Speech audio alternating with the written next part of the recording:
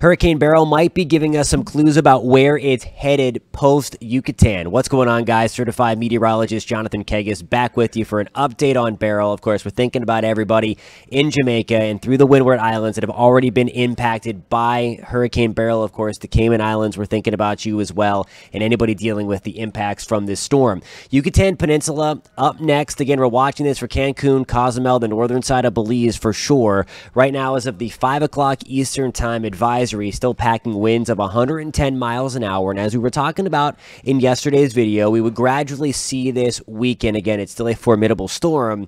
The pressure has now risen to 974 millibars. Again, when the pressure comes up, the wind speeds go down. The lower the pressure, the stronger the storm. Here is the latest forecast from the National Hurricane Center, and we'll get into some of the clues that Beryl is giving us between what the modeling is saying and what the storm is actually doing in just 1 second. Stick around for that because it is eye-opening and very telling. But first, I just want to get through the official forecast from the Hurricane Center, and you see it there. Expected to make landfall right around the maybe Cozumel area, just south of Cancun, as we move into early morning tomorrow as a Category 1 storm or a strong Category 2 storm, maybe weakening to a strong Cat 1. Either way, a formidable storm coming your way into the Yucatan Peninsula. We've been talking about this for days now.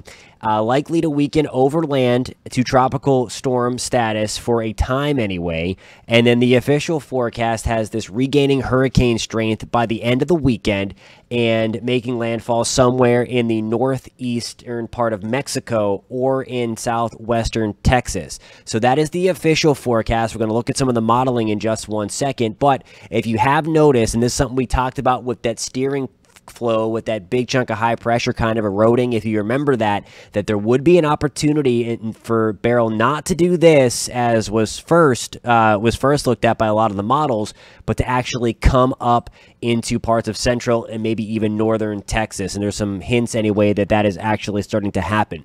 Before we get into that, I do want to show you the wind field here for our friends in Cozumel and Cancun, especially maybe even the extreme southwest tip of Cuba, where we're getting in on some of the some of the tropical storm force winds later tonight. Again, this is moving basically right in that direction. So the worst of this likely coming into Cozumel, into Cancun, because we are on the right side of the storm. Again, being on the right side of the storm always maximizes the impact. But again, that's what we're talking about for that hurricane force wind gust to be about, let's see, that's about 43 miles wide. That's my little ruler here that we can measure things up in real time. And then the tropical storm force winds in yellow extend about 215 miles across the entire thing. And again, that is going to be moving in a direction just like that late tonight and then into the early stages of Friday. In terms of the probabilities now, you see again, the worst of this is over for us in the Cayman Islands. So again, some better news there.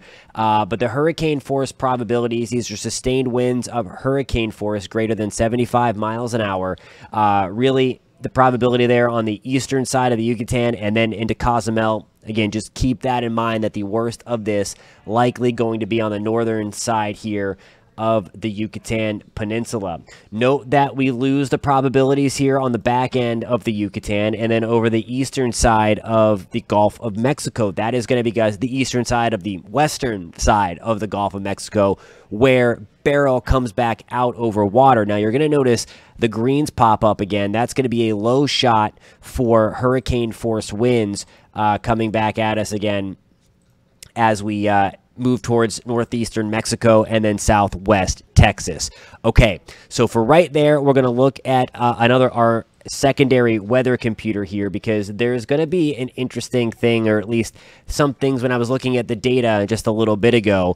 What we have now, this is on a website called weathernerds.org, and a lot of us watching this happen to be weather nerds, but it's a great site. So what I have here, I have the European Ensembles. Remember, it's the different conditions put into the ensemble member to make up, and you get the mean of the European ensembles.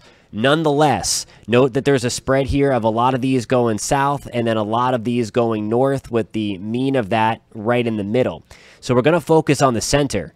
So there is the center of Beryl tonight as of just before 8 o'clock Eastern time. And you notice that it is rolling right onto the northern side. We talked about this, that as Beryl was kind of defying the odds and not falling apart with all the wind shear that it was encountering in the dry air that was trying to get itself into the center, that the stronger the storm, the more northerly it's going to go, because it has a better opportunity to find that weakness in that high pressure that's hanging out over the southeast U.S. right now. So again, it means that a lot of these members right now that are making the mean go a little bit more onto the Mexico side of Texas, you have to discontinue those, because look at how far north, and we're talking about these top 3 or 4 here rolling, and notice the different peach colors here, and that goes to what I was just saying before, that if the storm was stronger, it would be more on the righter side, on the far right side, and if it was weaker, where the green colors are down here, and note the table on the left, again, that would represent the weaker storm, and again, it's still a powerful storm tonight. So for that, I want to kind of zoom this out a little bit, take everything off. These are the European ensembles that I just showed you here, extended all the way out now for the life of this storm.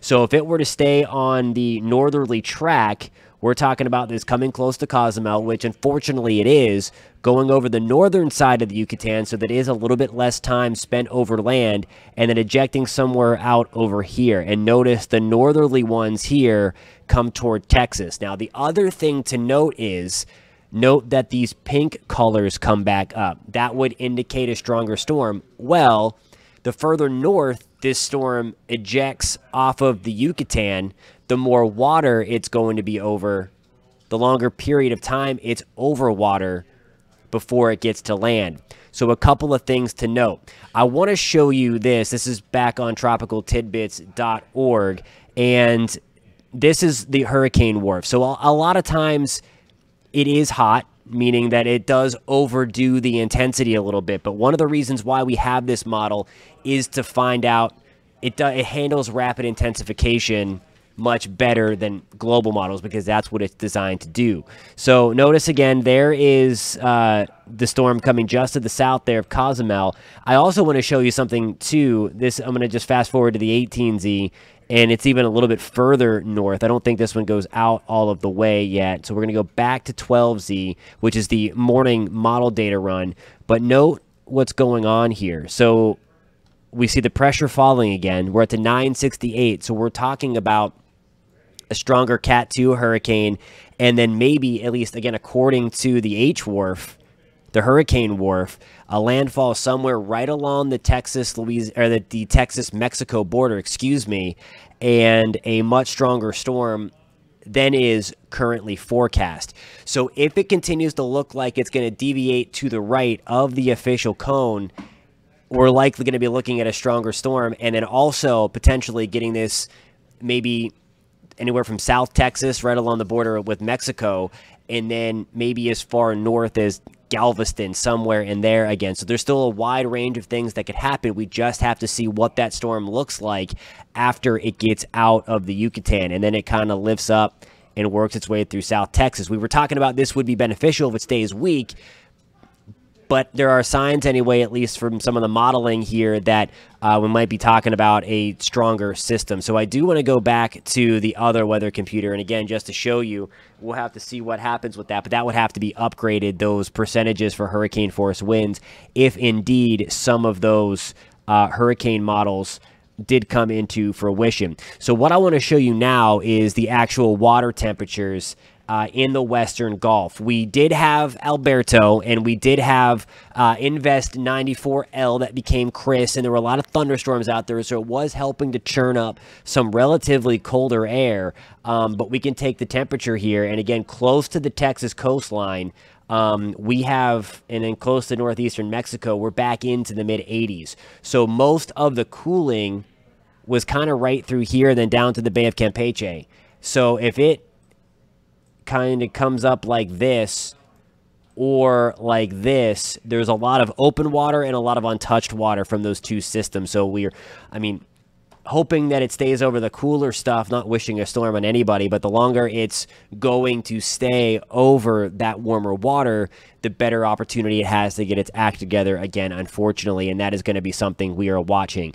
Quickly, I wanted to touch on this for our friends in Puerto Rico and in the Dominican Republic. This is Invest 96L. Again, still battling some shear in the wake of Beryl, thankfully, but we do have some rain coming through. There is an opportunity, a low end of opportunity for development as this disturbance that's right on the heels of Beryl gets into the Western Caribbean and then to the Bay of Campeche. But again, that is a very low opportunity at this point. Still, though, some impactful weather on the heels of at least a Category 2 hurricane coming into the Yucatan Peninsula as we get into the overnight hours tonight and then into your early Friday morning, July 5th.